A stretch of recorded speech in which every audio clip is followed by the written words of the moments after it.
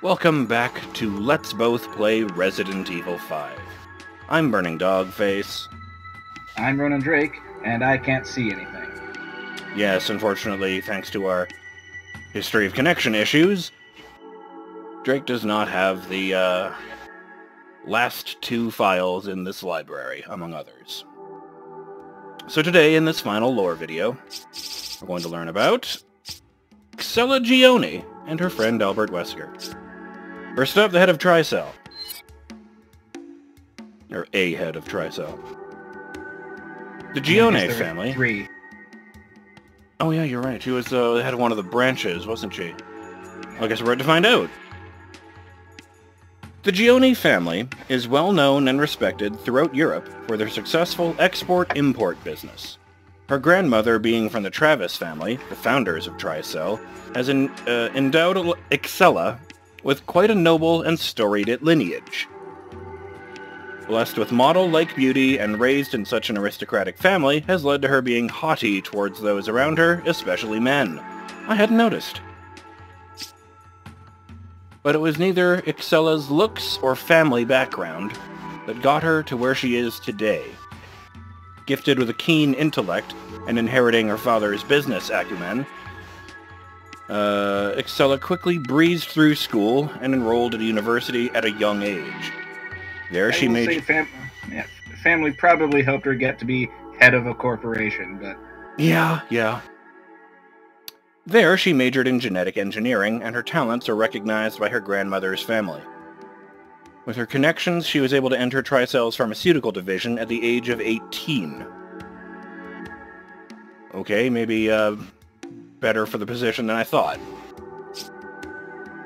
Although she was a gifted member of Tricell's founding family, she was still a Gionne, an offshoot of the famed Travis family. Even with all the research teams at Tricell's disposal, she was only given one. Excella viewed this act as a slight. Of course she did. While still feeling indignant over this affront, she was approached by Albert Wesker. Wesker's interest in Excella was piqued by her intelligence and character. It was at this time he provided her with all the information he had concerning the T-virus and other research. Excella was now armed with the tools to make the advances to her career that she desired. She used the information and technology she obtained from Wesker to advance Tricell's bioweapons division exponentially. In a fortunate turn for Tricell, Umbrella, who had previously dominated the bioweapons market, had gone bankrupt, greatly increasing Tricell's sway in this area. Thanks to Excella's efforts in expanding Tricell's market share, she was given more of a voice within the company. Before long, she was making key decisions that would affect the fortunes of the pharmaceutical division. This was precisely as Wesker had intended.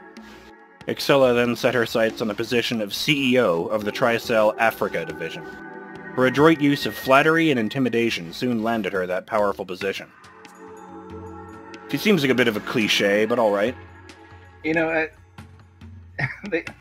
I get haughty, I get, you know, posh and whatnot. Smart wasn't something I got from her position in the story. Yeah. Honestly, I just kind of thought she was just bankrolling everything. Yeah. It is now believed that it was Wesker who suggested Excella take over Tricell Africa. He exploited her romantic interest in him, and was able to use both her and Tricell Africa to further his Ouroboros plan. Excella's first order of business as Tricell Africa's CEO was to restore the abandoned Umbrella Africa research facility. As the facility where research on the progenitor virus had been carried out, its use and the completion of the Ouroboros plan was vital. Following the facility's restoration, Ricardo Irving was employed to sell bioweapons in order to secure funding for the research being carried out on the Ouroboros virus. As the Ouroboros plan neared completion, Excella began to fancy herself as the queen in the New World Order that would follow the plan's execution.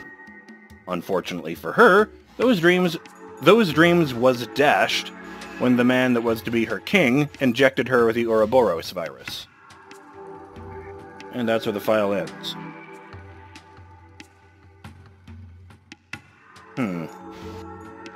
Suppose it makes sense that there's not much there on her. As you said before we started recording, she was only in the one game.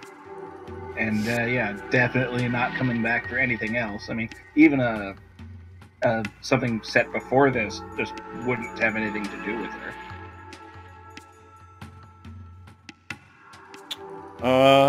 Up next, file number 12, Albert Wesker. The Mansion Incident. The Tragedy at Raccoon City. Rockfort Island. Umbrella's Antarctic Research Facility. And the Umbrella... I forgot to say this. Caucasus, whatever. Umbrella Research Facility in Russia. Let me see. The kidnapping of the U.S. President's daughter. One man was involved either directly or indirectly with each and every one of these incidents. Albert Wesker. The motivation behind all of Wesker's actions can be found in this current incident in Africa. Wesker had already obtained samples of various organisms and viruses, including the T virus, the G virus, the T Veronica virus, and Las Plagas. All of these were eagerly and enthusiastically received by Umbrella's former rival companies, who compensated him greatly for each. With wealth, power, and glory, Wesker appeared to have everything a person could ever want. Wesker, however, was not interested in material gains. An all too familiar... Sorry, say that. It's just because it seemed like they're... Like, everyone else is kind of getting a life story, and here it's like, and we'll just pick up from where you last saw Wesker. Yeah, I mean, I suppose he'd been featured pretty prominently at this point. They had those, like previously on Resident Evil that seems to go further into his history than anyone else's. It seems like it's going further into his history than this. Yeah, I was kind of expecting something about... They suggested he was genetically engineered, like from the get-go. Yeah, like growing up in a laboratory, Wesker grew to hate the world or something like that. Yeah. An all too familiar sense of trepidation continued to gnaw at him. The source of this uneasiness being Umbrella's founder, Oswell E. Spencer. During his time at Umbrella, Wesker could never ascertain what Spencer's true intentions were. Spencer's extensive funding of BOW research was unheard of in the field. The whole reason for producing bioweapons was that it could be done relatively inexpensively and combined with a normal weapons delivery system. Spencer's extreme investment in BOWs seemed unnecessary. Why would Spencer need such BOWs in the first place? To find the answer to that question, Wesker joined Umbrella's information department. Even after the downfall of Umbrella, these doubts continued to haunt Wesker. To find the answers he needed, Wesker began to search out Spencer. The only problem was that even before Umbrella's dissolution, Spencer had removed himself from Umbrella's day-to-day operations. Wesker had to use every resource at his disposal, all his time, money, and connections. Oh, it's a period, that's where that sentence ends. Eventually, he ascertained Spencer's long-hidden whereabouts. On the first night of autumn... This is getting into, like, prose now. On the first night of autumn, as thunder and lightning raged in the skies above, Wesker arrived at the ancient castle in Europe where Spencer resided. Wesker expected the old man to be surprised by his presence, but instead the withered old eyes of Spencer lit up with dark delight as he spoke. "You're back." The words barely audible amidst his cough-racked laugh. If Wesker had his doubts about Spencer before, he didn't know what to make of him now. He only knew at that moment that the seemingly feeble old man had been in control of everything that had transpired at Umbrella. Even Wesker's own actions through the years had been controlled and manipulated by this decrepit old man. With this sudden realization, Wesker now knew that the source... Wesker knew... Third time's the charm. Wesker now knew the source of his anxiety for all those years. Appearing to read Wesker's thoughts, Spencer laid out everything to him. The development of bioorganic weapons was only a means of achieving his true goal, the forced evolution of mankind via viruses. It would be the end of the current form of humanity and the birth of a new, superior human race. Zombies. With this new race, he would build his utopia, with himself as a god on Earth. In order to realize this dream, he required 3 things. 1. The progenitor virus. Without this key component, his dreams would be no more than abstract ideas. Once he discovered the progenitor virus, he had the foundation on which all his subsequent plans would be built. 2. The Umbrella Corporation. The manufacture of bioweapons was the perfect method of conducting his research on the progenitor virus. Any profits gained through Umbrella's research were secondary to his true goal. The third thing Spencer needed in his grand vision was Wesker himself. Spencer knew what was required from his utopia. He also knew he would need a new human race. But what would that new breed of humans be like? The progenitor virus would spur natural selection upon the population. That was the fundamental premise behind Spencer's plan. But if the new breed of humans brought about by the selection process were unwilling to share in his vision, then there would be unwanted complications, which is a hell of a light way of putting it. War of the Superman over here. Yeah. This forced stage of evolution would give the surviving humans increased strength and intelligence, but it would not affect a person's knowledge, logic, or general character. If any indolent or unsavory individuals survived to be a part of this new race, it would be a blight on Spencer's utopia. Now, let me just make sure. This is Wesker's backstory, right? And the file says Albert Wesker. That's all I can tell you. Alright. This is definitely more about Spencer so far. Kinda disappointed. Spencer was not about to have his vision stained, so he enacted a plan to ensure that that would not happen. This plan was called the Wesker Plan, which is named after the chief researcher at the time. According to this plan, hundreds of children born of parents of superior intellect from all nationalities would be collected. Oh. Oh dear. If their knowledge, logic, and self-will could not be altered by genetic manipulation, then Spencer himself would instill his values into these children by whatever means he deemed necessary. These children were all given the surname Wesker, and after completion of their indoctrination/manipulation, they were placed into select controlled environments in various locations around the world, ever under Umbrella's watchful eye. Oh shit. The children themselves were to be kept unaware they were being monitored. With Umbrella's concealed aid, they all received the best educations available in the fields they pursued.